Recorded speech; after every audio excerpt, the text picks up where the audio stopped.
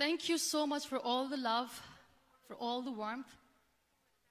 Thank you for accepting me. Thank you so much for all the love, for all the warmth. Thank you for accepting me. Thank you very much. Thank you very much.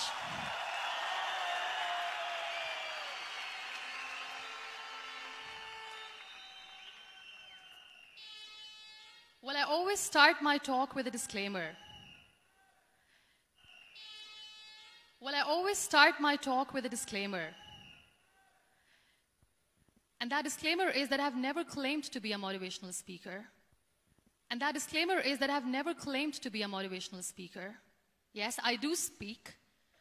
Yes, I do speak. But I feel more like a storyteller because wherever I go, I share a story with everyone. But I feel more like a storyteller because wherever I go, I share a story with everyone. Well, it is a story of a woman.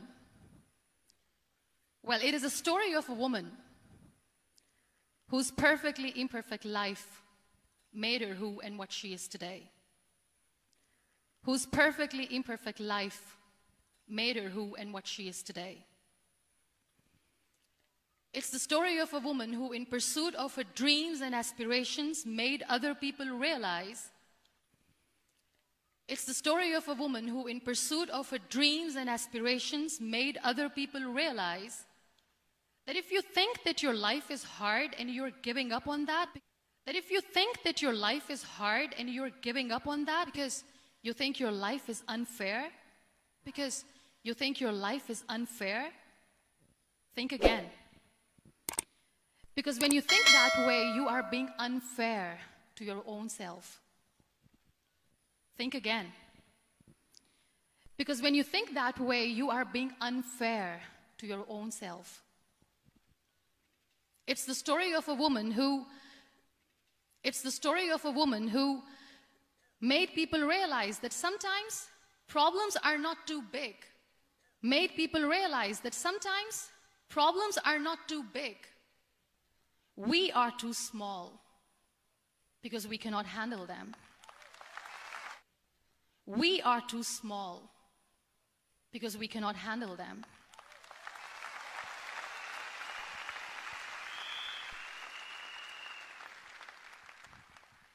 It is the story of a woman who with time realized. It is the story of a woman who with time realized the real happiness doesn't lie in success, money, fame. The real happiness doesn't lie in success, money, fame. It lies within. Real happiness lies in gratitude. It lies within. Real happiness lies in gratitude. So I am here, and I'm going to share the story of that woman. So I am here, and I'm going to share the story of that woman. That is my story. The story of gratitude. That is my story. The story of gratitude.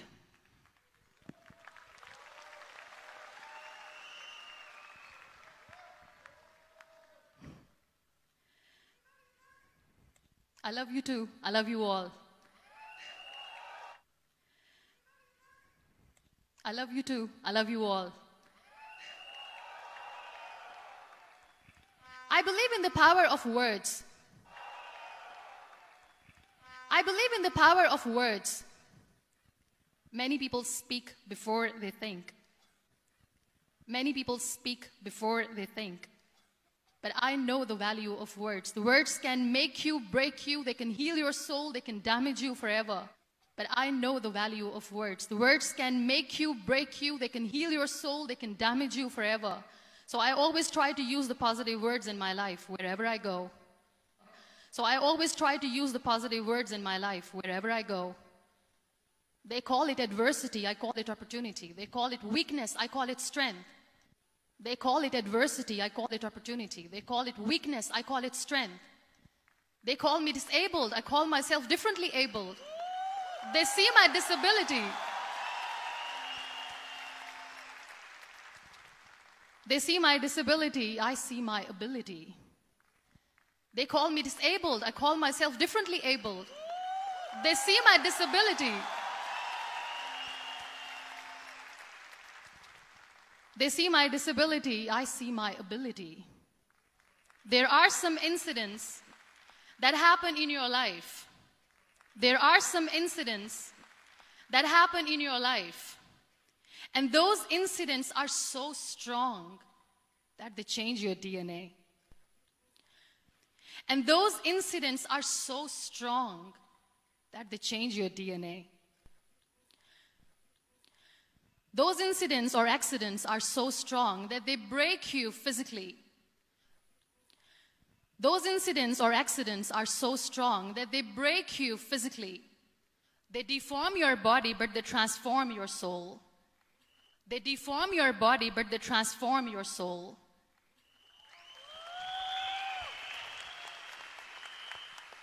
Those incidents break you, deform you, but they mold you into the best version of you.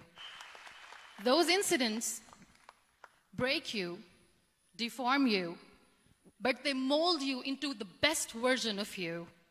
And the same thing happened to me. And I'm going to share what exactly happened to me. And the same thing happened to me. And I'm going to share what exactly happened to me. I was 18 years old when I got married. I was 18 years old when I got married. And this thing I'm sharing for the very first time on an international level. And this thing I'm sharing for the very first time on an international level. I belong to a very conservative family where good daughters never say no to their parents. I belong to a very conservative family where good daughters never say no to their parents. My father wanted me to get married. My father wanted me to get married. And all I said was, if that makes you happy, I'll say yes. And all I said was, if that makes you happy, I'll say yes. And of course, it was never a happy marriage. And of course, it was never a happy marriage. Just about after 2 years of getting married,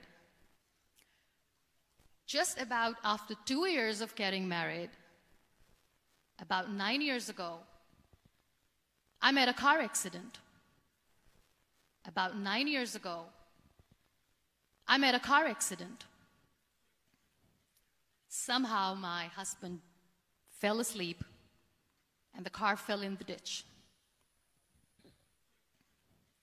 Somehow my husband fell asleep and the car fell in the ditch. He managed to jump out, saved himself. I'm happy for him. He managed to jump out, saved himself. I'm happy for him.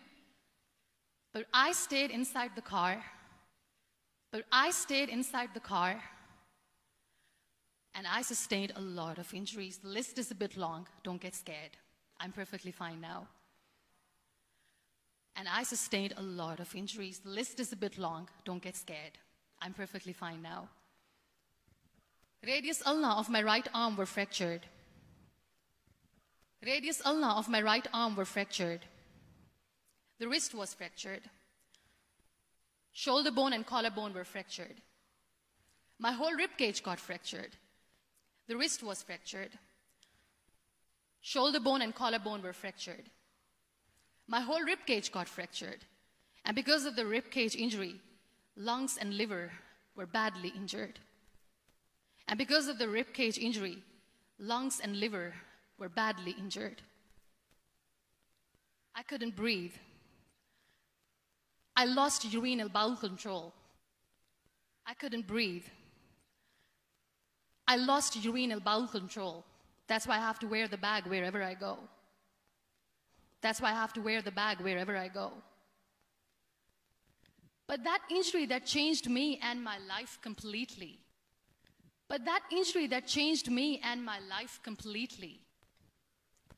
So this accident took place in a far-flung area.